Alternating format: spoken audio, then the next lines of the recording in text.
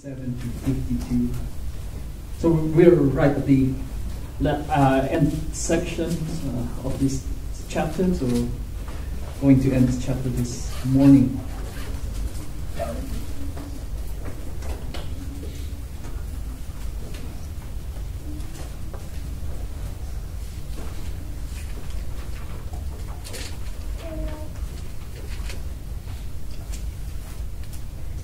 To be honest with you, this is one of the more difficult texts, difficult to exegete. So let's ask the Lord for His guidance to us, to empower us, to embolden us, and so that our minds will be illumined by the word of the Lord. At the end of the day, we want the Lord to be glorified through His word. That is the purpose of this sermon.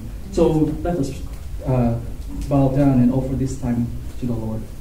Lord, we praise You, O Lord. We give glory to Your name, O God. You are high and lifted up. Oh Lord, You are the King of kings. You are the Lord of lords. Lord, You are the King of glory, oh God. Lord, we ask, Lord, show Your face to us. Make Your light shine upon us, oh God.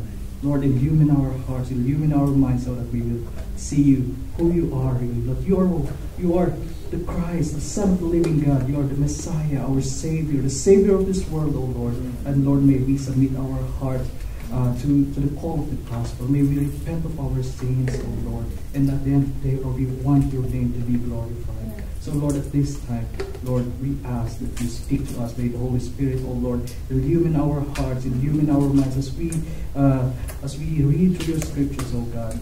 We want to see You high and lifted up. So Lord, we ask, we beg, we humbly ask You, O Lord. It's through Your strength, O Lord. In Christ's name, amen. So this coming Wednesday, we will have a public holiday, so the ANZAC Day. Normally, of course, it's an Australian holiday, Australian New Zealand holiday. It is really to commemorate what the soldiers did in World War I and World War II. So all the fallen soldiers who died and who fought against evil, especially many of them fought wars in Europe. So it is a yearly thing, and we normally commemorate that. And one of the mottos normally is lest we forget, because the tendency of our tendency is to be forgetful. We don't know what happened in the history. We don't know what happened in the past. So many monuments were built in order for us to actually remember what they did, the heroic acts that they did for our nation. That's for Australia. But in Jerusalem as well, in Judea, there are many holidays, much more grander festivities and public ceremonies. And one of this is where we are right now. We are in the middle of a public holiday, a public ceremony, but it's much more grand. It spans for 7 days and an extra day. So we will find ourselves here in the Feast of Tabernacles, the Jewish Feast of the Tabernacles. So why don't we read out the God's word today? John chapter 7. John chapter 7. Thank you. John chapter 7. This is the word of the Lord. On the last day of the feast, the great day, Jesus stood up and cried out, "If anyone thirsts, let him come to me and drink. Whoever believes in me, as the scripture has said, out of his heart will flow rivers of living water." Now, this is said about the Spirit, whom those who believe in Him were to receive, for as yet the Spirit had not been given, because Jesus was not yet glorified.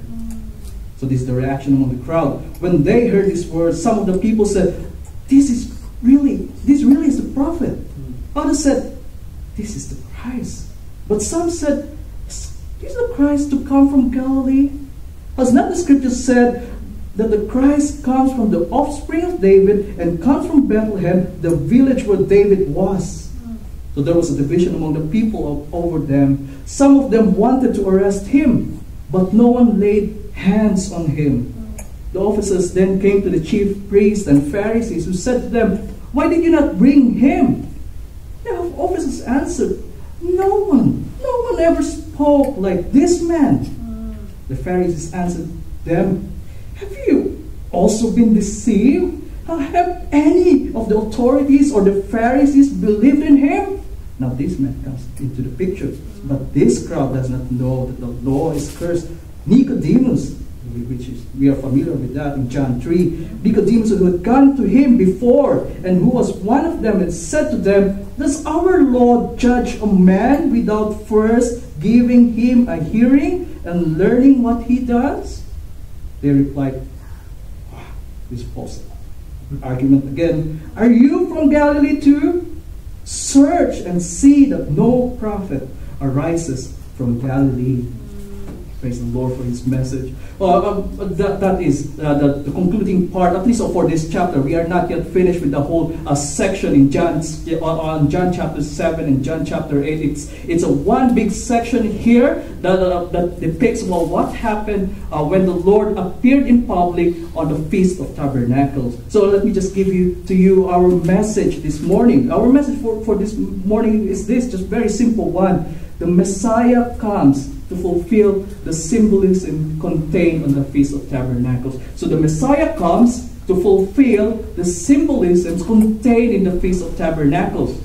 Now, it then generates various response from different groups. So it then generates various response from different groups. Well, my first point for us is this. Number one, the proclamation of Christ. The proclamation of Christ. Verse 37 to 39. And we will spend much of our time, majority of our time in these few verses here in verse 37 to 39. And then lastly, the division among the crowd. The division among the crowd in verse 40 to 52. And then we will divide it further. Number one, to the positive hypothesis of the crowd. So seemingly, they seem to have like a positive inference on who this Christ is. It could be the Christ, it could be the prophet.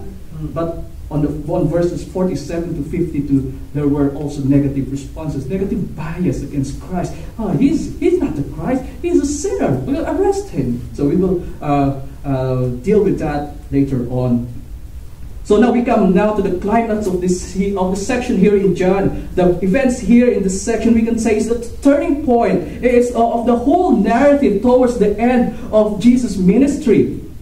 After this event, the opposition against Christ will climb to a higher level. It will be escalated. It will be escalated not just from annoyance, to personal annoyance, but to hatred. But from hatred towards scheming and plotting and killing. We can see some hints on that on verse 19 of John chapter 7, where Jesus alludes to the fact that some are seeking to kill him. In fact, we will read later on, temple guards were tasked to arrest Jesus and bring him into judgment before the chief priests and Pharisees. After this chapter 8 and chapter 9 and chapter 10, we will see the Jews actively seeking and finding ways to kill our Lord, which will of course eventually happen in the last few chapters. The Lord, our Lord, the God of heaven, will be killed. But let us just go back to what's happening here at the moment. What's happening here at the moment? Here in the 7th chapter of John, we find ourselves in the middle of a great feast. It's celebrated by the Jews. This feast lasts for a week, 7 days. And then after 7 days, there's an extra day commanded by the Lord for them to commemorate. We can see that on verse 37 here. John chapter 7, verse 37. On the last day of the feast, the great day. But of course, we are foreigners to this custom. We are with custom and tradition. So I think it will be profitable for us to sidetrack for a bit and discuss the importance of the feast. Discuss the importance of the Feast of Tabernacles. So the next 5 or 10 minutes, 15 minutes, next 5 minutes, we can paint a picture of the whole context here. So what's happening on the background, why therefore at the end, Christ's proclamation is astounding. So number one, let us see the background of the feast. So here, this is the Feast of Tabernacles. So normally there are only 3 pilgrimage feasts where the Jews climb up to Jerusalem yearly. So one is the Feast of the Yom Kippur, the Day of Atonement, the Day of the Pentecost, and the Feast of the Tabernacle. So the time of the year, so we can situate ourselves here. So it normally happens on September 23, 2018 here. So this year it will happen on September 23, 2018 to September 30, so 7 days. So it's normally it is the whole season there. It's fall, so it's the end of the harvest. So that's the context of that feast. So what's the description? What's the mood? So Josephus, the early Jewish historian, described it this way: it was the holiest and the greatest day of the Jews, greatest feast ever. It lasted 7 days with so much rejoicing. One writer said it this way: it was immensely popular. That is also known simply as the feast. Are you going to the feast? Yeah. Oh, what feast are you referring to? I'm going to the greatest feast, the Feast of the Tabernacles. So pious leaders of the community sang and danced and performed juggling acts to the accompaniment of beautiful music. So it is written, "He who has not seen the rejoicing at the place of the water drawing has never seen the rejoicing in his whole life." So it is a joyful mood. We can actually probably compare it to how we celebrate our Christmas or how we celebrate our New Year. The main biblical text can be found in Leviticus chapter 23, verse 33 onwards, and Numbers 29 and Deuteronomy 16. We will quote some of them later on. And then other names, how are they referred to? They are referred to as, number one, the Feast of the Booths. So it's the same. So when you read through your Bible, when you read the word Feast of the Booths, it's the same with the Feast of Tabernacles. It's also called the Feast of the Ingathering. We will discuss that later on. Why would they call that? It is also called the Seasons of Our Joy. It's also called the Feast of the Nations. It is also called the Feast of Dedication and Festival of Life. We will discuss a bit more of that later. But the summary here is this. The summary of the whole Jewish feast. Number one, it's historical. It's historical. So it pictures the exodus of the Israelite out of Egypt. So in Leviticus chapter 23, verse 33 to 44,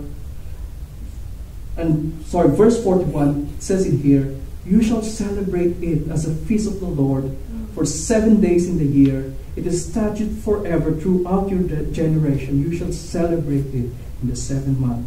You shall dwell in booths and tabernacles for 7 days. All native Israelites shall dwell in booths, that your generation know that I made the people out of Egypt." So it's a remembrance. Remember, lest we forget. Build some booths, build some tabernacles. Because what? Remember when back in your past, when you were taken out of Egypt, you were exodus out of Egypt. Where were you living? Were you living in house of bricks? No, you were living in tabernacles. But I provided for you. The Lord provided for you. And you were able to. The Lord was able to bring you out of Egypt, bring you out of slavery.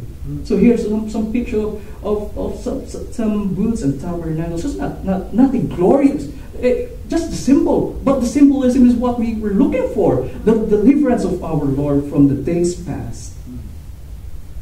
One writer said it this way: the Torah identifies the booth with the temporary dwellings in which the Israelites lived in the wilderness during that time. But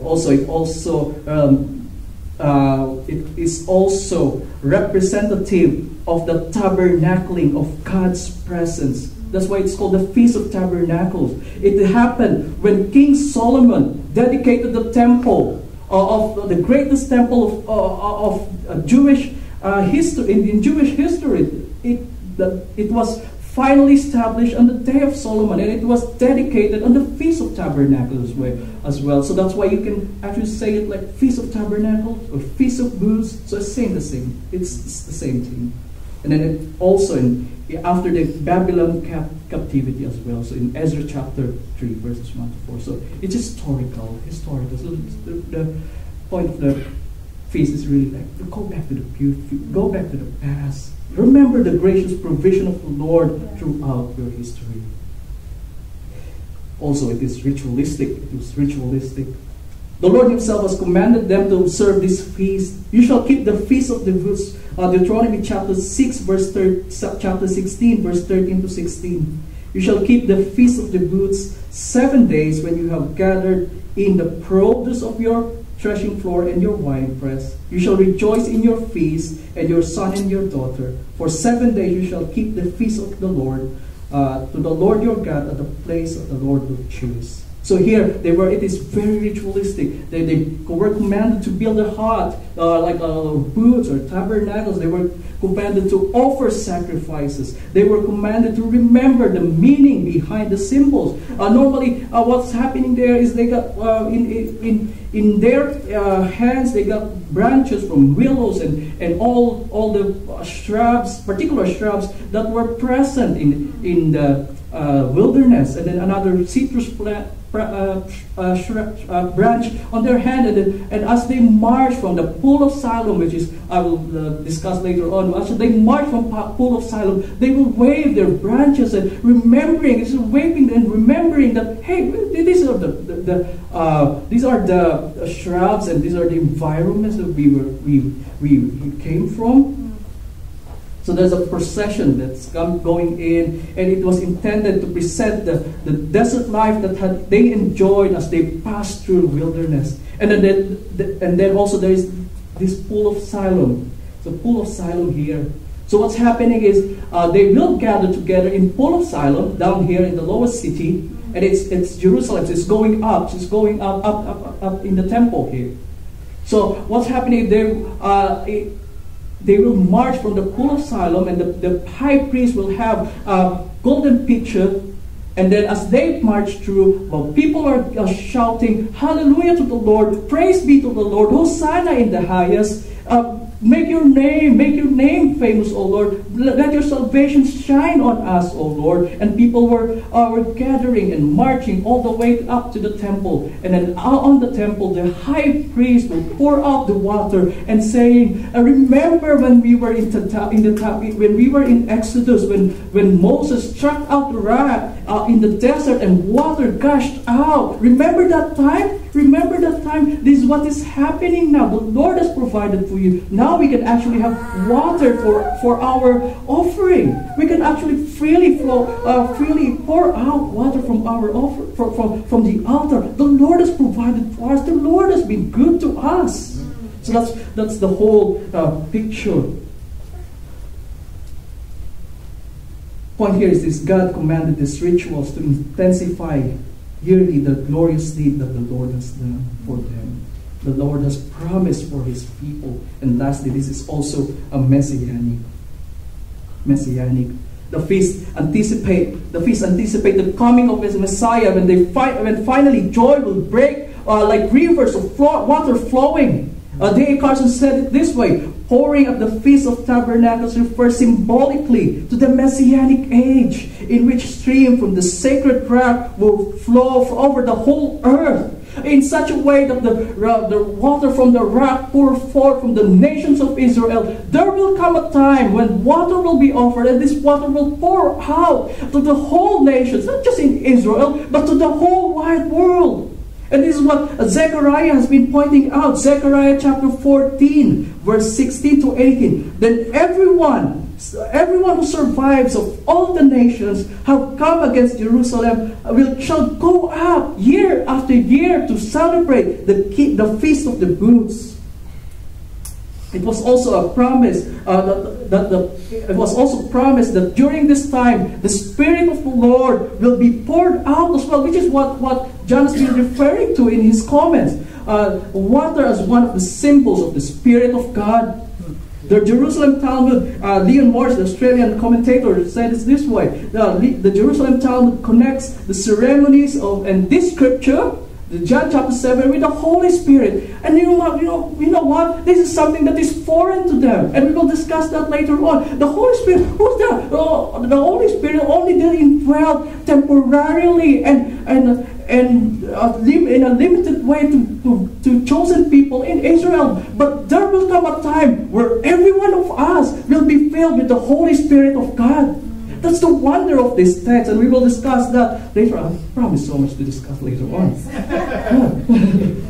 Yeah, so the point here is this. All the events commemorated and celebrated in this festival points toward the coming of Messiah, who is the fulfillment and essence of, and the culmination. He's the fulfillment, He's the essence, and He's the culmination of the Feast of Tabernacles. So that's the whole picture. So why are they celebrating it? Why are they crying out and singing hallelujah, singing Hosanna? Well, because why? They were expecting the Messiah. Now the Messiah here comes. Now the Messiah stood up. Now the Messiah cried out, "Come to me. I am the fulfillment. I am the living ones. Come to me." So it makes glorious. It's an astounding claim by our Lord on the middle, right at the right timing of the feast. So now let's go to our first point today. Point 1, the proclamation of the Christ. The proclamation of the Christ, verse 37 to 39.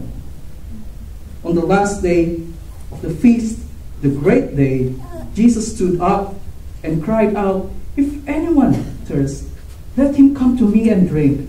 Whoever believes in me, as the scripture has said, out of his heart will flow rivers of living water." Just a side comment, is not a citation but an allusion. He's alluding to several texts here. Now this is said about the Spirit, whom those who believe in Him were to receive. For as yet the Spirit had not been given, because Jesus was not yet glorified. So we will spend majority of our time on this first section. Note number 1, we can see the impeccable timing of our Lord. We can see the impeccable timing of our Lord. Verse 37, and the first phrase, on the last day of the great feast, the great day. So this is where the setting is. Remember, we discussed that last time. Verse 30. Verse 14. Chapter 7, verse 14. When previous sermon, it happened on the middle of the feast, on the third day of the feast. So now we are on the last day of the feast. So here on the last day. Again, there are various debates on which exactly is the last day. Could it be the 7th day? Or could it be the 8th day? So we don't know much, but I cannot tell for now, but I'm leaning really towards the 8th day of the feast. After the whole celebration, after everything was finished, after the whole ritual was all done, and here at this point in time, the Lord cried out. It doesn't matter really if it's 7th day, at least on how I view it for now. It doesn't matter if it's on 7th day or 8th day. The important thing is the fact that Jesus, at this appointed time, and appointed season, is now proclaiming to them that in fact He was living waters with Him. All those rituals, all those events point to Him now. Verse 37b, Jesus stood up and cried out. You know what? This is, of course, an unusual posture for a teacher.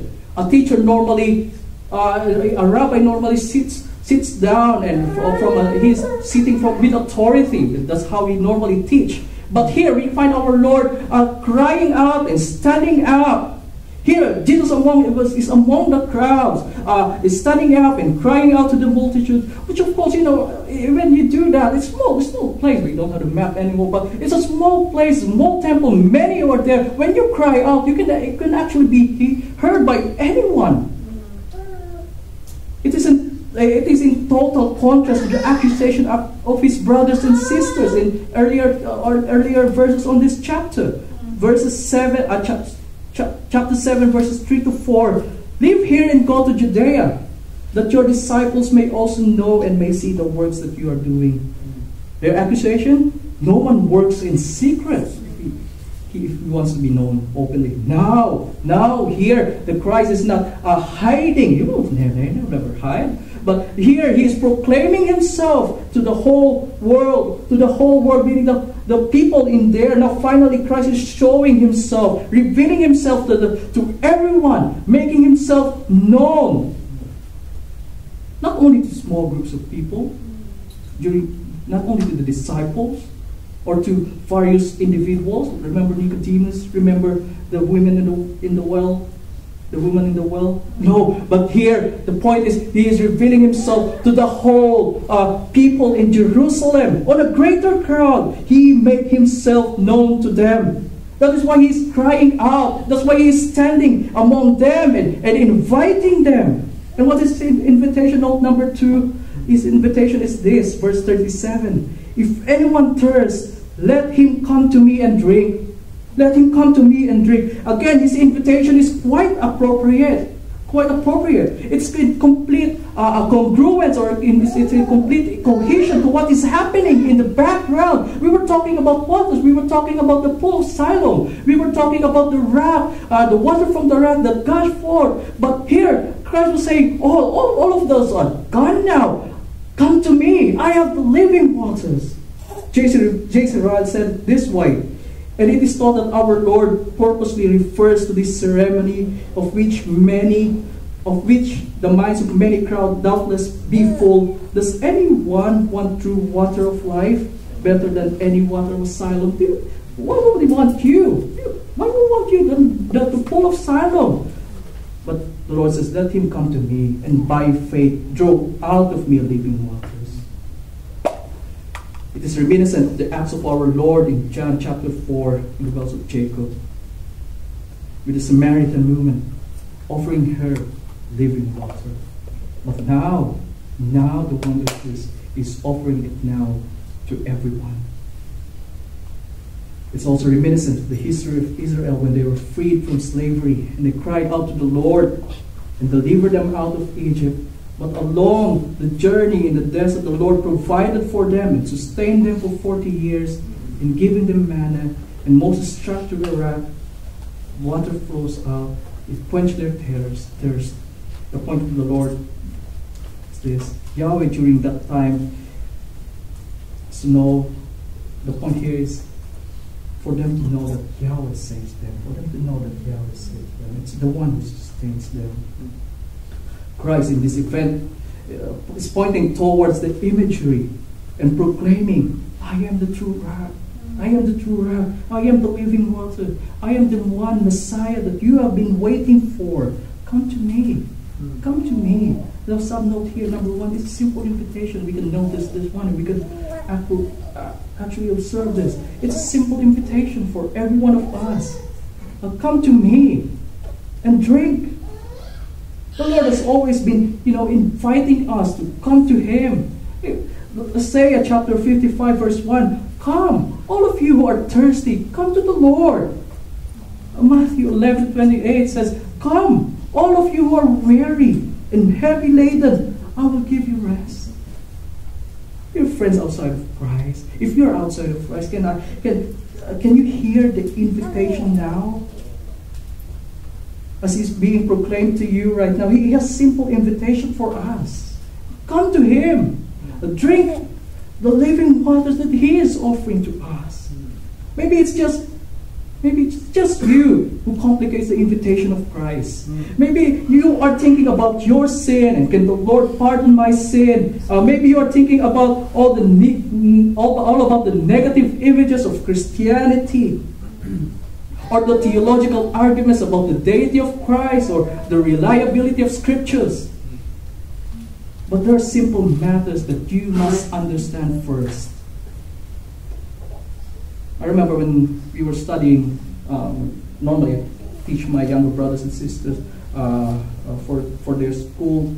So one of their most hated subject is algebra. So of course you got letters and numbers all in one equation. But the simple rule really is this: simplify, reduce in lowest terms, and then reduce in lowest terms, and everything will be much more simpler. Well, for us, some. Yeah. Christianity reduced to the lowest term or simplified term is this: God is holy, God is just. You, my dear friend, is a sinner. You, my dear friend, is against our Lord. But by His grace, God sent forth His Son to die on your behalf. And He invites us to believe on Him. He invites us to come to Him, to believe on the salvation of Christ on the cross. God is holy. You are not. God is gracious. God saves through Jesus Christ. That's a simple message that I think you can understand. It is a truth that can easily be understood by young boys and young girls. Why don't you fly towards Christ? Simple invitation. Come to the Lord. But note number 2, sub-note number 2. It's a simple invitation for all. Simple invitation for all. Verse 37d. Verse 37. We're really progressing here. Verse 37. If anyone thirsts, let him come to me and drink. The Lord has been gracious to invite us in His presence. It is open to anyone. Come to the Lord. If anyone thirsts, come to Him. Are you thirsty? Are you part of that anyone? Are you part of that whoever believes in me? Then you are invited by the Lord. Then this gospel is for you. Then this invitation is for you. Grab the invitation. Come to Christ.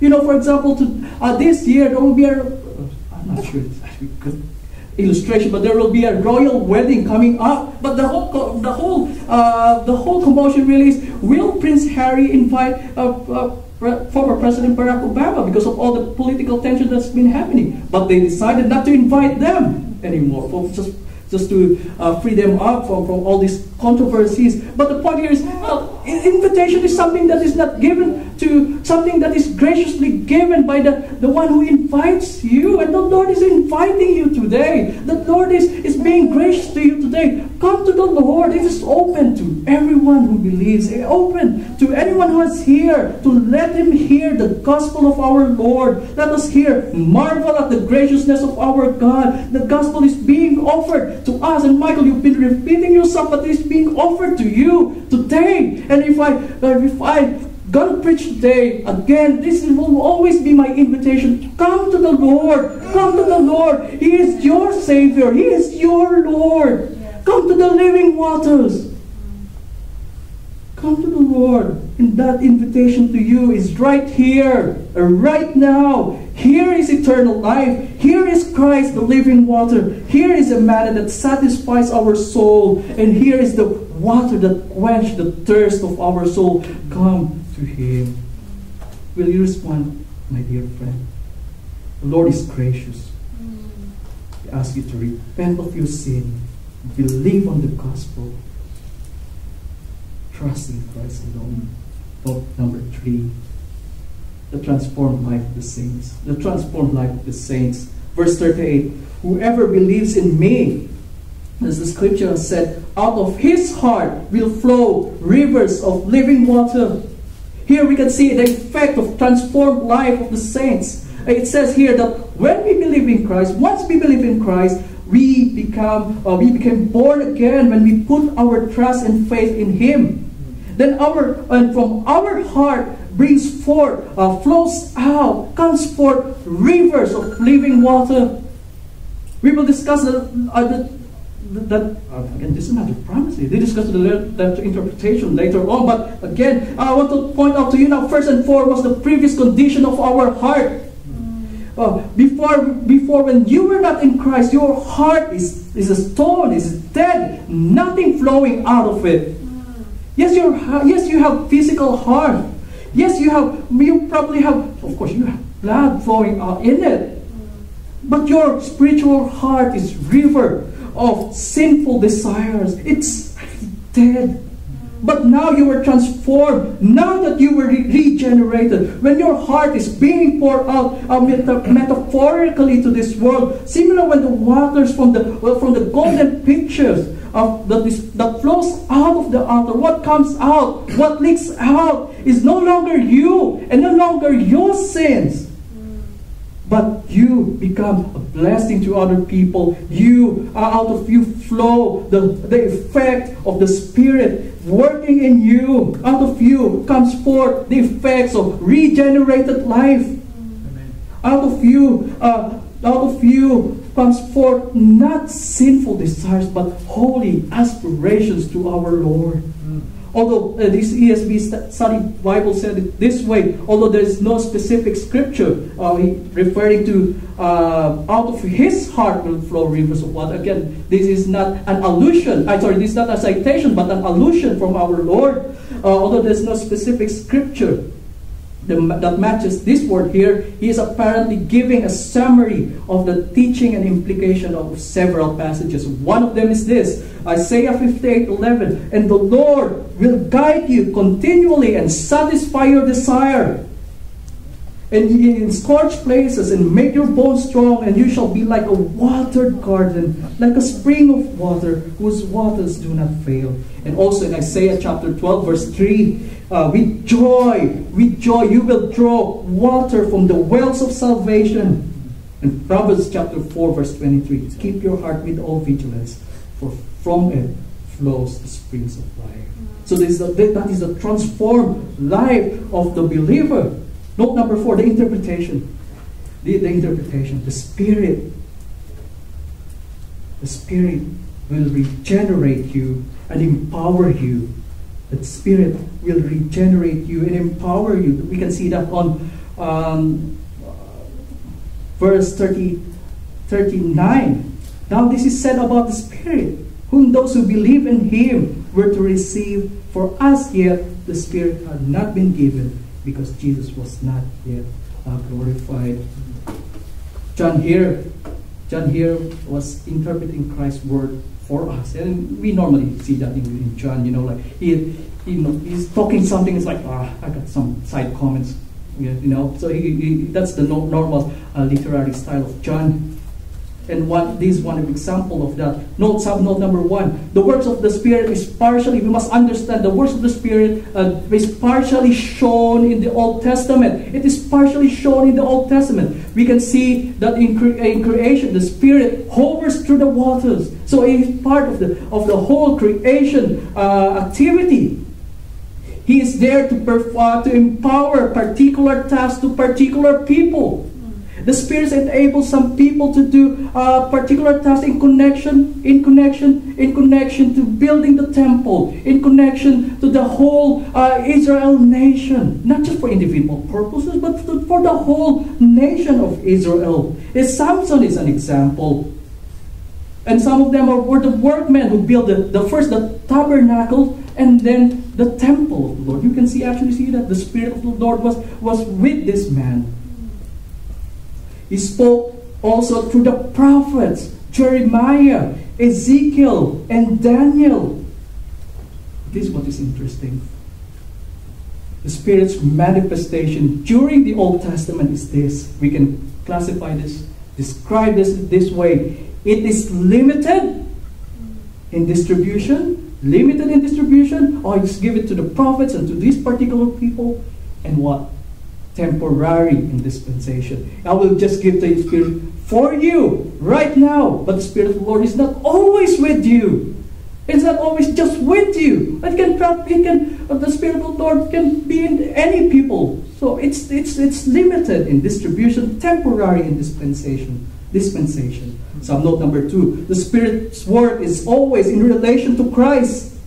We can see that in verse 39. For us yet the Spirit had not been given, because Jesus was not yet glorified. The whole chaos between the charismatic world right now roots to the fact that they tend to isolate the work of the Spirit, as if this is a different office to Christ, as if Christ is disconnected to this whole event that is happening here. But John chapter 16, we will discuss this later on in probably the next few months. John chapter 16 verse 13 to 14. 16th chapter of John. When the Spirit of truth comes, He will guide you into all truth. He will speak not on His own authority. Whatever He hears, He will speak, and He will declare to you the things that are to come. Verse 14. He will glorify me, yes. Jesus Christ. He will glorify Jesus Christ, for He will take what is mine and declare it to you. This is how I can say, just for us to summarize the work of the Spirit here in this table. The Spirit illumines the Bible for us, underscoring the centrality of Christ. When we read the scripture, the Holy Spirit enlightens our minds so that in the end, as we read through Matthew, as we read through Ezekiel, as we read through the sufferings of Job and the restoration of Nehemiah, as we read through the whole history of Chronicles and to the Kings, as we read through the history of Exodus and down to Daniel and to Joseph, to Jacob, to everyone down until Adam, the Spirit will say to you, hey, this is about Christ. But also, the Spirit empowers gospel preaching. The Spirit empowers gospel preaching. Why? For us to proclaim the gospel of Christ, as Acts 1 chapter 8. The Spirit brings forth regeneration, new life in Christ. The Spirit now sanctifies us. This is Christ given to you. This is Christ illumined to you. This is Christ given to you. Now conform yourselves to Christ. But how can I do that? I cannot do that. No, the Spirit is here for you to help you, to sanctify you so that you will be made in the image and likeness of our Lord and Savior Jesus Christ. What breaks my heart is this, and I've seen this many times. Oh, yeah, Adelaide is quite small. Very few people in population, probably a few 100,000 just here in CBD. But I've seen many times hundreds and hundreds of thousands, hundreds and hundreds of thousands, due to the work of the Holy Spirit. And sorry, it's hard to explain this, but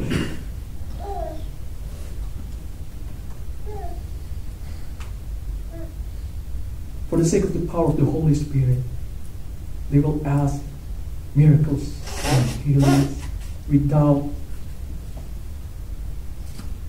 in connection with the actual work of Christ. Without them realizing that the greatest miracle is this. Look at your soul. Once you were dead in your sins, but now you are alive in Christ. Oh, church, when we discuss the Spirit, let's discuss Christ, our Lord. Let us glorify our Lord. Let's glorify our Lord. The wonder of the Spirit here, as He is finally revealed, He is the glorification of Christ. The glorification of Christ points to these following events: Christ's crucifixion, Christ's resurrection, and Christ's ascension. Now on Pentecost, in Acts chapter 2, the Spirit descended mightily among the first fruits. They are the first fruits. And what's Pentecost? Pentecost is the first fruit. It is a promise that, hey, many more will come. You are the first fruit. But hey, generations from now, many more will come to our Lord. God, now Christ is here. Now Christ is being offered to the whole world.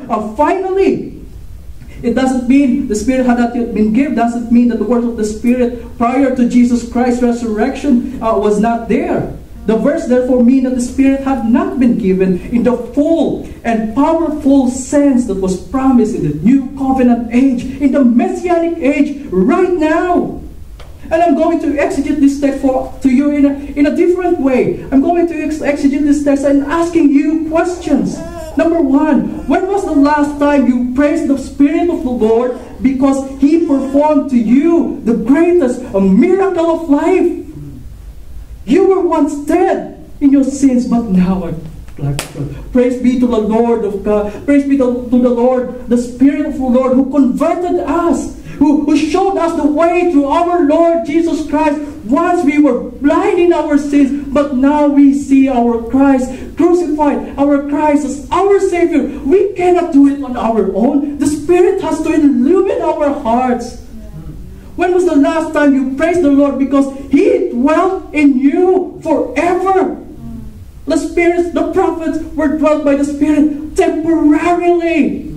And they hold the office. They are not the ordinary people of God. But you are ordinary people of God. You are ordinary people of God. Not one of us here occupies some certain position of power. But the Spirit of the Lord is in you.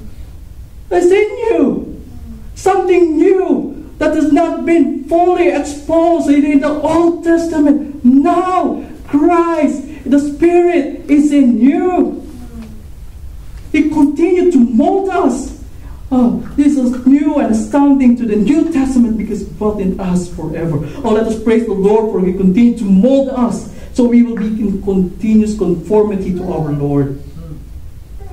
When was the last time we praised the Spirit of God because of the gospel preached to us? This is English text. This is not Aramaic. This is not Hebrew. This is the gospel of God, which is being preached to us in a language that we can understand. In this Bible, He illuminated the text for us. We don't have to study the ancient text. The gospel is now being preached to the whole nation, from every tribe, from every language, from every nation. Oh, let us praise the Lord, because we are the fruits of the harvest initially started on the day of Pentecost. Now we are the fruits, and we expect more fruits from the Lord, because we know His gospel will be proclaimed. His Spirit will work among everyone. Oh, those whom He called. When was the last time you praised God? Because now you are real prophets of God.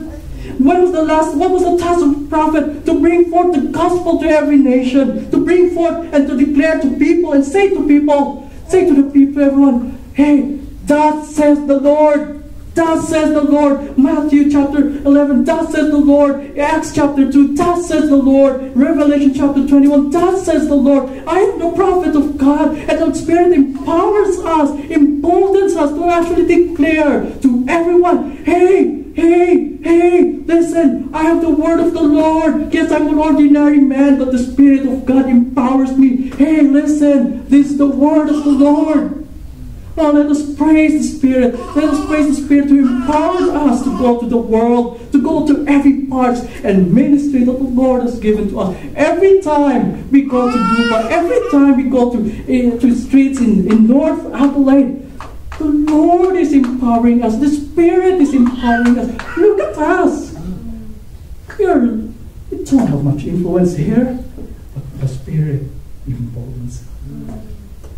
We don't have much political clout and power. No, but the Spirit of the Lord is with us. The greatest impression of my life when I was a young preacher is always on a Saturday night, Sunday morning, to come up to the Lord and say, Lord, I can't do this. Looking at myself, Lord, me. I don't want to be with people. I'm an introvert man, socially awkward man.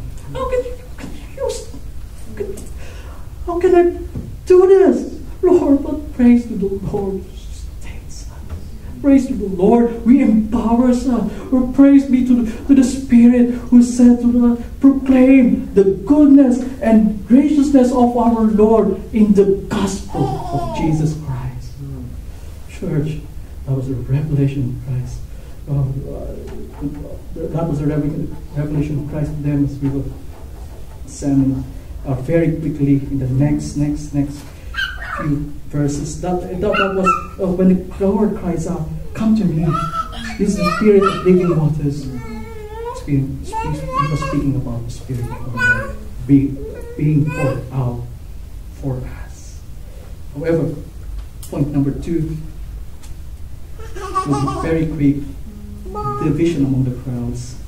Verse 40 to 52. What are the reactions from the crowd? Some say, this is a positive hypothesis from the people. Some say, it was the promise. Verse 40, when they heard this word, some of the people said, this is the prophet. Some say he was the Christ. Verse 41, this is the Christ. Some have doubts. Has not the scripture said, verse 41 to 42, that the Christ comes from the offspring of David, comes from Bethlehem, the village where David was? Some were undecided. So there was division among people, verse 43, over them. Some felt powerless over Christ. Verse 44, some of them wanted to arrest him, but no one laid hands on them. Some were amazed by him. The officers came, verse 45, came to the chief priests and Pharisees, who said to them, "Why did you not bring him?" The officers answered, "No one spoke ever like this man." however, negative biases from the Pharisees. Here, as if the Pharisees were supposed to do all the legal and moral procedures during that time, have themselves breached what was commanded by God. They breached their own law. It is as if they already had a judgment against Christ. It was later on pointed out by Nicodemus, verse 47. The Pharisees answered, "Have you also been deceived? Have any of the authorities and Pharisees believed in him?" But this crowd does not know that the law is a curse. Nicodemus, who had gone before him, verse 50, was one of them, said, "Does our law judge a man without first giving him a hearing and learning what he does?" They replied, "Are you from Galilee too? Search, no prophet arise from Galilee," which of course they don't know their scripture. Jonah comes from Galilee. Oh, dear friend, this morning we all have different reactions. But my prayer to you, that your reaction is not those mentioned above, but real and genuine faith to Christ. As we conclude this service, Christ fulfilled the symbolism contained in the Feast of Tabernacles, particularly to the pouring out of the Spirit, when they symbolize the promised coming of the Spirit of God that will be poured out to every believer, to regenerate them, to conform them to the image of Christ, and empower and embolden them to preach the gospel. Oh, church, let us praise the Spirit of the Lord. Let us praise our God. Let us glorify our Lord. He has saved us. He has been gracious to us. Let us praise the Lord. For we